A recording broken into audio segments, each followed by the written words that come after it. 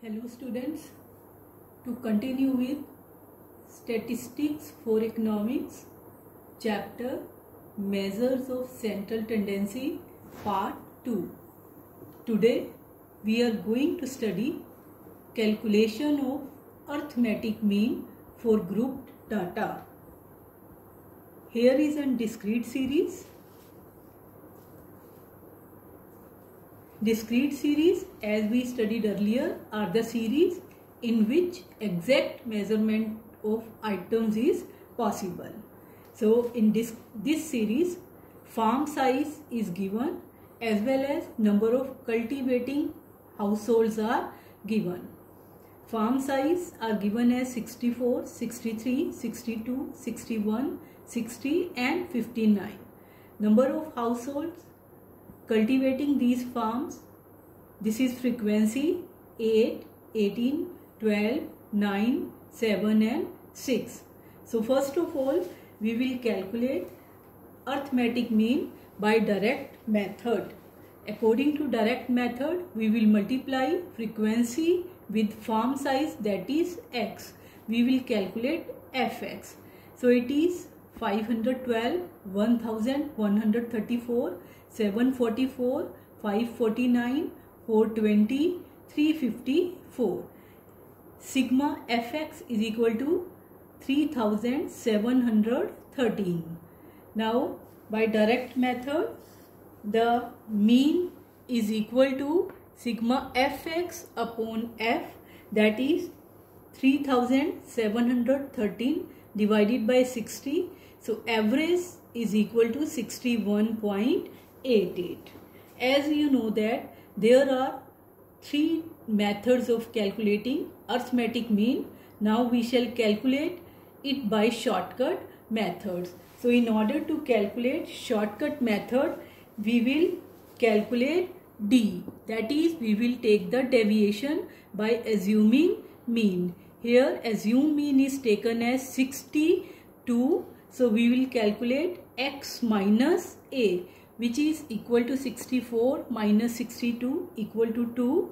Then in second case 63 minus 62 equal to 1, and in this way we will get D 0, minus 1, minus 2 and minus 3. Then we will calculate FD, that is D multiplied by frequency. Here is D multiplied by frequency, so we will get 16, 18, 0, minus 9, minus 14, minus 18. And sigma FD is equal to minus 7. Now the formula for calculating mean is x bar is equal to A plus sigma FD upon sigma F is equal to, assume mean is 62 plus minus 7 upon 60. So in this way average is 61.88. There is one more method to calculate arithmetic mean, that is step deviation method. Since this numerical cannot be calculated by step deviation method, so in case if any numerical can be, so formula for that is x bar is equal to A plus sigma FD dash upon sigma f into c. C is the common factor, so we will take the common factor, then we will divide the deviation by common factor. So the process of calculating arithmetic mean in case of continuous series is same as that of discrete series. The only difference is that the midpoints of various class intervals are taken. Now calculation in continuous series. Here continuous series class intervals are given 0 to 10, 10 to 20, 20 to 30, 30 to 40, 40 to 50, 50 to 60 and 60 to 7. These are the marks scored by the different student. Frequency is given against these marks. The only difference is that we have to calculate mid values. Mid value is equal to lower limit plus upper limit divided by 2. 0 plus 10 divided by 2 is equal to 5. In this way we will calculate mid value for each class interval then the steps are same as in case of discrete series. So here we will multiply by direct method Fm. This is frequency multiplied by m. Because this is mid value, so we have used the word m. Fm is work out 25, 180, 375, 875, 360, 165 and 130. Sigma Fm is equal to 2110, whereas sigma F, that is number of students, is 70. So by direct method, the formula is sigma F is equal to Fm upon sigma F is equal to 2110 divided by 70. That is 30.14 marks.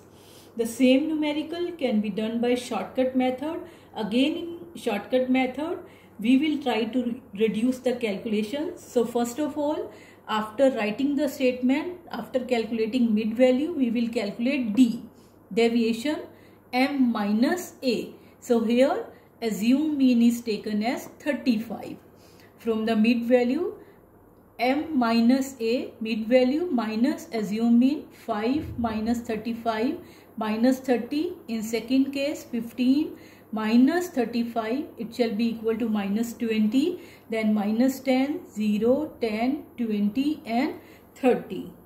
Now F, frequency multiplied by D. FD we will calculate. Minus 30 multiplied by 5 is equal to minus 50, and in this way we will get minus 240, minus 150, 0, 80, 60 and 60. Sigma FD is equal to minus 340. Now we will write formula by shortcut method. Mean is equal to A plus sigma FD upon sigma F, which is equal to 35 plus minus 340 upon 70. So it is equal to 35 minus 4.857. That is equal to 30.14. So this is how we calculate by shortcut method. Now the same numerical can be done by step deviation method. So we will take one more step. First of all, we will calculate mid value, then we will calculate D, then D dash. D dash is equal to D upon common factor. So in the deviation, 10 is the common factor. So we will divide the deviation by common factor 10, minus 30 divided by 10, minus 3, minus 2, minus 1, 0, 1, 2, 3. Then we will calculate FD dash. That is frequency multiplied by D dash. So frequency is here 5 multiplied by minus 3 minus 15, 12 multiplied by minus 2 minus 24, and in this way we will complete the column minus 15, 0, 8, 6 and 6. Sigma FD dash is equal to minus 34. So formula for calculating by step deviation method is x bar is equal to A plus sigma FD dash upon sigma F multiplied by C. We will put the values 35 plus minus 34 upon 70 into 10. So average marks are 30.14. So in case of continuous series, we know that class intervals may be of various type, may be exclusive, may be inclusive, or of unequal size. In all cases, calculation of arithmetic mean is done in the same way as in exclusive type of class interval. Then let us study how to calculate weighted arithmetic mean. Weighted, in case of weighted means, instead of frequency, weights are given. So here marks scored by the students are given as, then different weightage is given to the marks. We will calculate, we will write W here instead of X, then we will calculate WX. So 81 multiplied by 2, 162, and in this way 228, 444, 406, 210 and 511.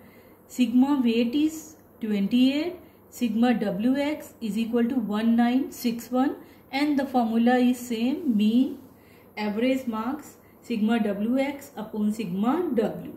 1961 upon 28 is equal to 70.04 is the weighted arithmetic mean. Similarly, we can also calculate combined arithmetic mean. Suppose there are two sections in a class, say class commerce in 11th class, and average marks of the two sections are given. In section 1, number of student is 60, average marks scored by the student is 40. In section 2, the total number of students 40, average marks scored by student are 35.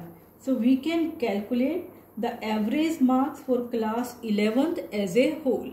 This is known as combined arithmetic mean. Formula for calculating combined arithmetic mean is x bar 1, 2. X bar 1 into n1, that is number of students in a class, plus x bar 2 into number of students in section 2, then n1 plus n2. That is by putting the values 40 into 60 plus 35 into 40 is equal to total number of students 60 plus 40, which is equal to 3800 upon 100. So average marks of both of the sections are 38.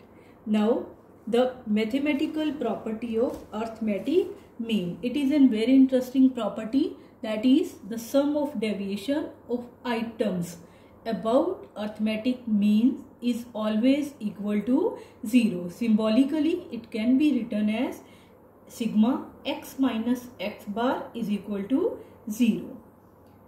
So thank you students. In the next part, we shall try to understand the mathematical property of arithmetic mean.